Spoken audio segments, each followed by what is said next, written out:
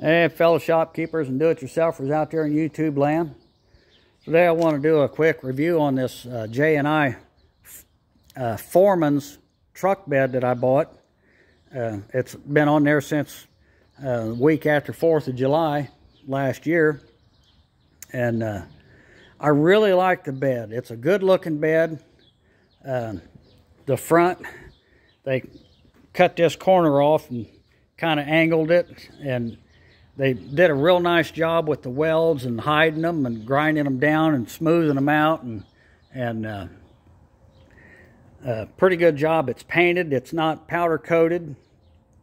The hinges, they did a poor job on these hinges on the front cabinet. They did not put any way to lubricate them. I had to call them, and they sent me a hinge, and I seen how it was made. These there's three pieces: the top piece, that little copper washer, and the bottom piece. And the bottom piece is machined with the pin in it. And this one, the one that is welded to the body has the pin, and the one that is welded to the door is the female. The male, the female. I hope I don't have to explain that to you. But these are opposite because the pin is down. And you know that the one that is welded to the door is the female. The one that is welded to the door is the female. So I drilled, I don't know what size it was, about not quite an 1/8 inch, drilled a hole in there and tapped it and put grease zerks in, because last winter these doors got to where they wouldn't hardly open. You can't lubricate and make oil go uphill without working that door back and forth 8,900 times. So I had to drill them out, put grease zerks in them. I asked them not to put these lights in here because I don't like them shining in the mirror when I'm trying to back up. Well, they said, well, the DOT, we got to put them in there. So I painted them over so you can't hardly see them. But they were so worried about putting those lights in, when they put my wires back here for my license plate light, they didn't even wire any lights in there. The dumbasses. There's holes there for the lights, but there's no lights in there. Well, we got to put them DOT lights up there. No license plate light. I've gotten a ticket for that before. Not in this, but in a semi. Anyway, these front cabinets, I didn't want boxes down here. I wanted a full cabinet. This cabinet, this toolbox, did not come with it. I ordered it online from J&I Manufacturing. And fellas, they built a really nice box. It locks. It's a pretty heavy-duty plastic that goes in right there. But when you pull back on the handle, it unlocks it. So going down the road, the drawers are not slinging back and forth. But it's made, and you lean it and set it in there and stand it up, and then I secured it to the back and then down there to the floor. But them stupid lights they put in up here, they leak a little bit, and it gets a little bit of water in here if it rains hard enough. But anyway, they use stainless steel hardware, but then chrome-plated pot metal on the handles. They ain't worth a damn. They've already started to oxidize and look like crap. They did a piss-poor job cutting this out, and I asked them not to cut out 2 holes, because the def on this truck is under the hood, not back here by the diesel tank. This piece that they had welded in there looked like it was a last-minute step, and they did a poor job cutting it out. It's not even a pretty cut. But I cut it down and tack welded it here, and so I could put my fuel filler on it, because this piece right there was welded in about 2.5 or 3 inches further back. So that cap would be way back up in there. And that's not, that's terrible. I wish they hadn't even cut that. I could just cut one hole wherever I wanted it. I'd probably cut it up a little closer here. But I'm gonna just get a nice piece of polished stainless to put in there in that rail and finish that off. These top boxes are pretty nice. They put these gas charge prop rods in there. It makes it kind of hard to open one-handed, but they put grease zerks in these hinges here, and that's very nice. You can grease them. I never had any trouble with these this winter. And the cabinet underneath, of course, they used them same shitty chrome-plated pot metal handles, but the hinge down there has got a grease zerk, and there's a grease zerk, and those boxes are about 18 inches deep, maybe 20, something like that, maybe 20 inches tall. And they put this angle across here.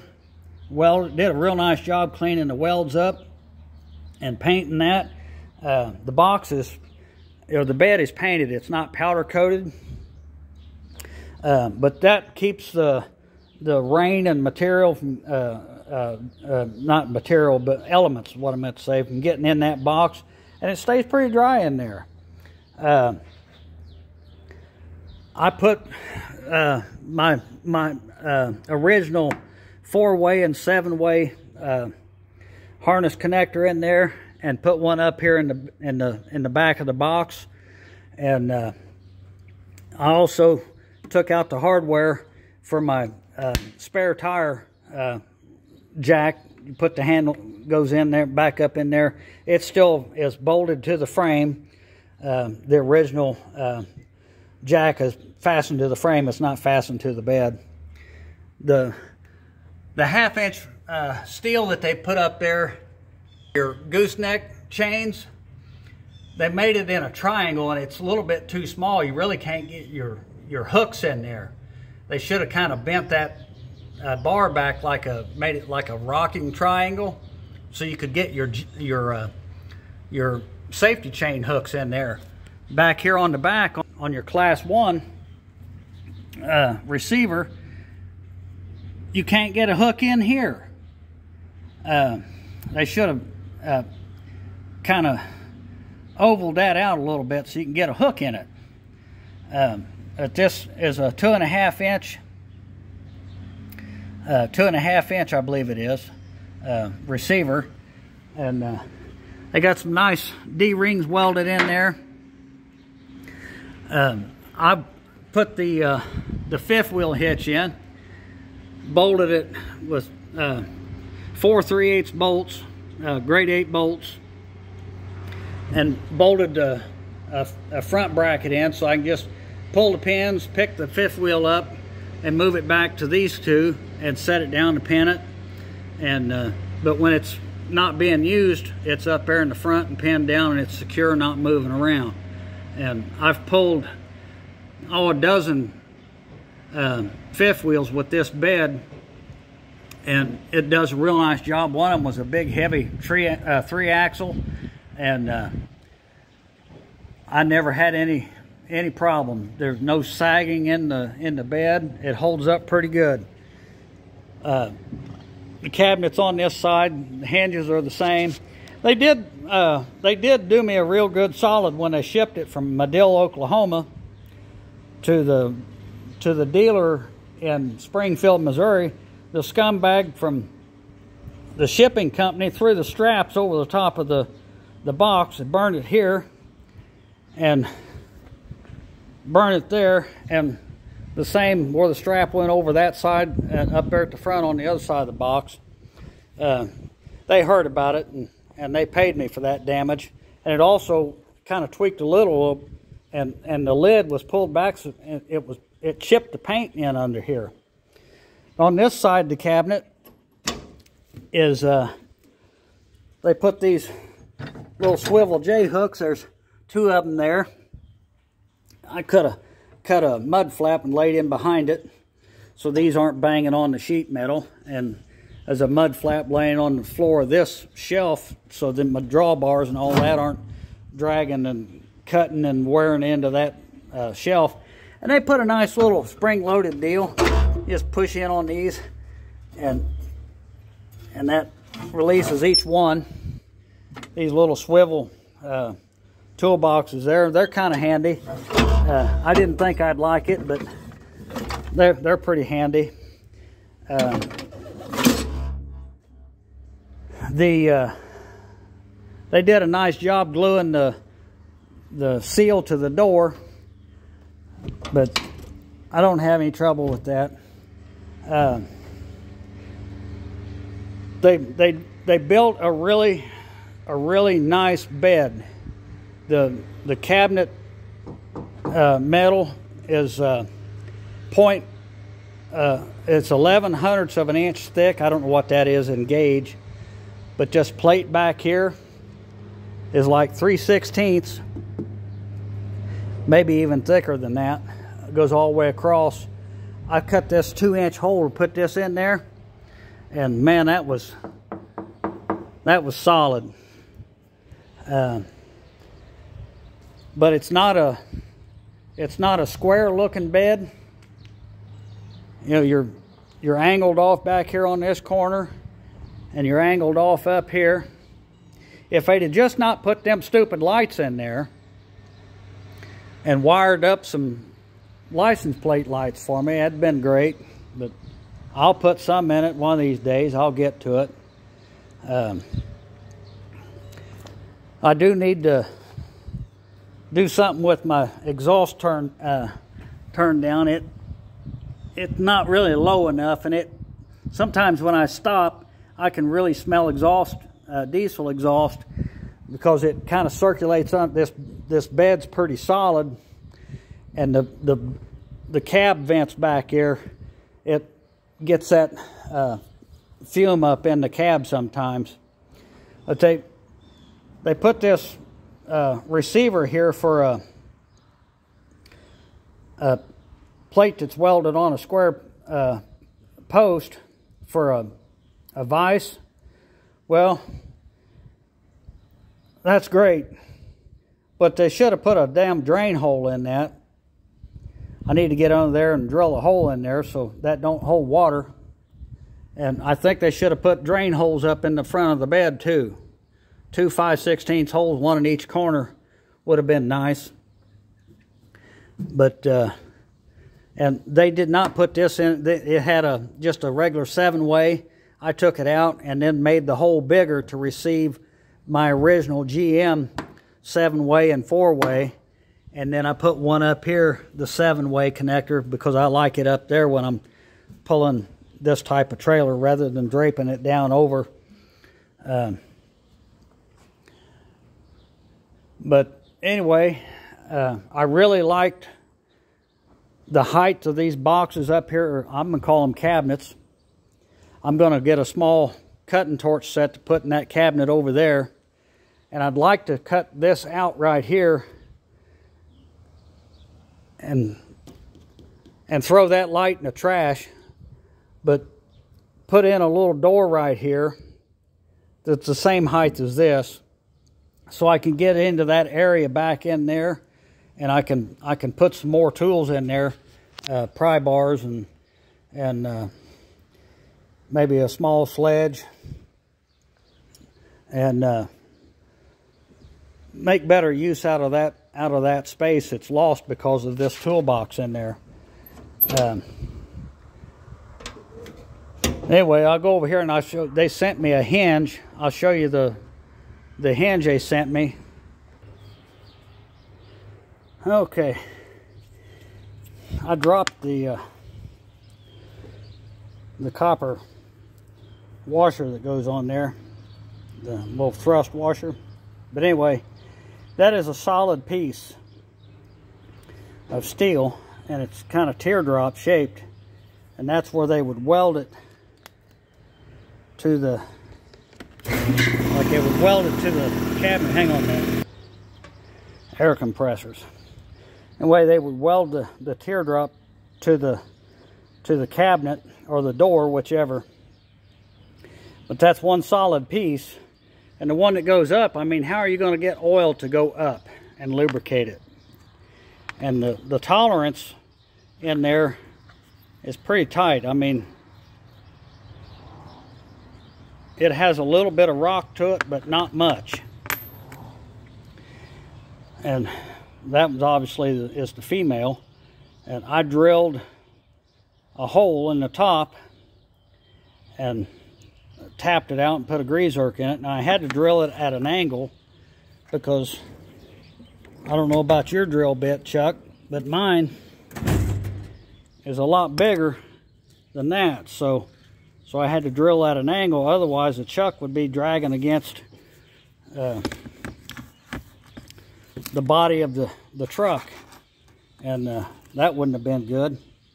You can see, get a straight edge here. Nothing's working out for me.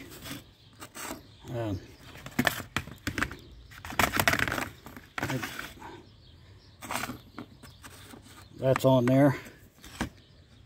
See, you can't drill straight because you got to move the truck out of the way. Anyway, if able to drill them out before they put them on, put a grease zerk in there, or just put a zerk plug in, then at least you could take the plug out and drop oil down in there. But so if you get one of these or have one and you're looking to see how to lubricate them, and it is the piece that is welded to the door is the female, and that's the one you want to drill, because you can drill this one and you ain't gonna gain nothing. You'll get a hole, but there's no way to grease it, because this is not, you know, if that was hollow in there, which wouldn't make a lot of sense, that'd be a lot more work to machine a hole in it all the way through. But with a hole in there, you can put a grease zerk in it and you can lubricate it. So the one that is welded to the door is the female. And they're staggered so that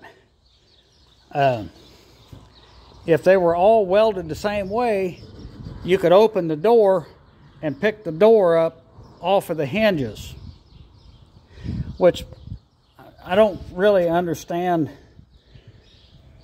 It's not a security thing, because they'd have to compromise this, which, I mean, you can compromise that with a hammer and a chisel, and you're in it. But if they were all mounted the same way, you could open the door and just pick that up right off the hinges. But this one is welded to the door. It's a female. And the top one here is welded to the body. It's the male. The female is on the bottom in the middle. It's welded to the door. It's the female. That's the one that's got the grease zerk in it. And this one, the female, is welded to the door. So the one that is welded to the door is the one that is the female. And that's the one you want to drill out, put a grease zerk in. But anyway, fellas, J&I Manufacturing out of Madill, Oklahoma. They're